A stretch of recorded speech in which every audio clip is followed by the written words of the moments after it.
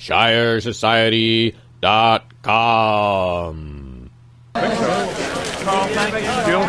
Hello, this is Ron Paul with your weekly update for September 17th. The attack on the U.S. consulate in Libya and the killing of the U.S. ambassador and several aides is another tragic example of how our interventionist foreign policy undermines our national security. And I think it's going to be absolutely necessary to look at the Marshall Plan, employ that kind of investment, and build those kinds of relationships that are built on partnerships.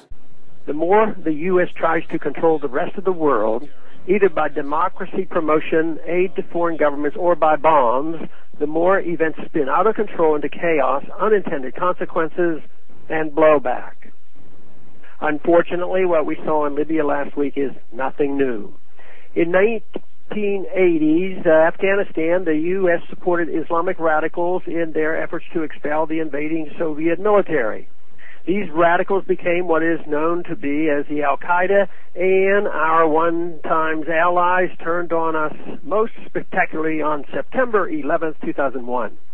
Iraq did not have a significant al-Qaeda presence before the 2003 U.S. invasion, but our occupation of that country and attempts to remake it in our image caused a massive reaction that opened the door to al-Qaeda, leading to thousands of U.S. soldiers dead, a country destroyed, and instability that shows no sign of diminishing. In Libya, we worked with, among others, the rebel Libyan Fighting Group, which included foreign elements of al-Qaeda. It has been pointed out that the al-Qaeda-affiliated radicals we fought in Iraq were some of the same groups we worked with to overthrow Gaddafi in Libya.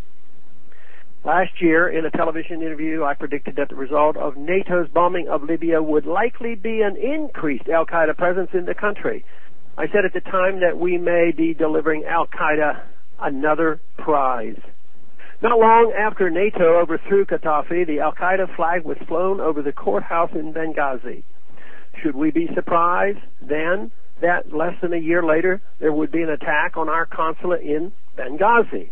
We have been told for at least the past 11 years that these people are the enemy who seek to do us harm. There is danger in the belief we can remake the world by bribing some countries and bombing others. But that is precisely what the interventionists, be they liberal or conservative, seem to believe. When the world does not conform to their image, they seem genuinely shocked. The Secretary of State's reaction to the attack on the U.S. consulate in Benghazi was one of confusion. Quote, "How could this happen in a country we helped liberate, in a city we helped save from destruction?" Close quote, she asked. The problem is that we do not know, and we cannot know enough about these societies we are seeking to remake. We never try to see through the eyes of those we seek to liberate. Libya is in utter chaos. The infrastructure has been bombed to rubble. The economy has ceased to exist. Gangs and militias rule by brutal force, and the government is seen as completely illegitimate and powerless U.S. puppet. How could anyone be shocked that the Libyans do not see our bombing their country as saving it from destruction? Currently, the U.S. is actively supporting rebels in Syria that even our CIA tells us are affiliated with al-Qaeda. Many of these radical Islamic fighters in Syria were not long ago fighting in Libya. We must learn from these mistakes and immediately cease all support for the Syrian rebels, lest history once again repeat itself. We are literally backing the same people in Syria that we are fighting in Afghanistan and that have just killed our ambassador in Libya. We must finally abandon the interventionist impulse before it's too late.